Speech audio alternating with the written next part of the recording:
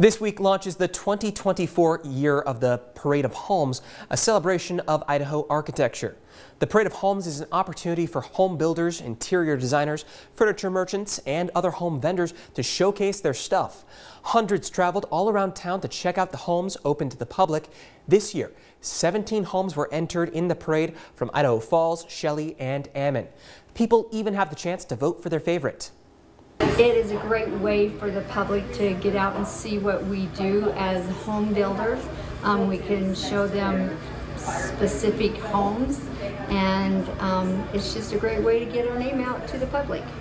You still have a chance to check out the Parade of Homes next Thursday to the 21st.